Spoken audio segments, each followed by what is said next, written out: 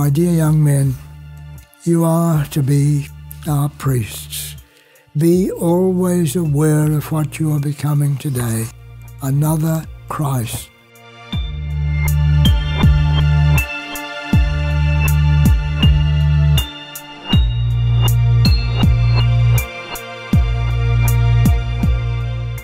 I felt a call,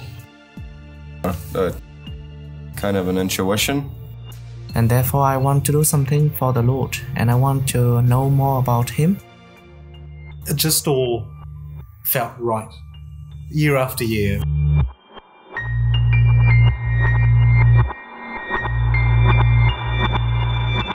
From today, they are no longer their own. They will belong irrevocably to Christ the priest.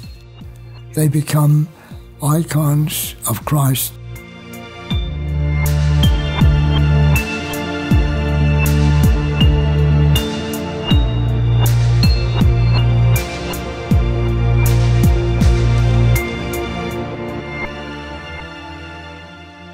Yes, we're normal, we're kind of normal human men, but yet, for me, I've recentered that focus, God in the middle, and all things come from that. Every day, I just feel I need to pray. I need to maintain this relationship with God.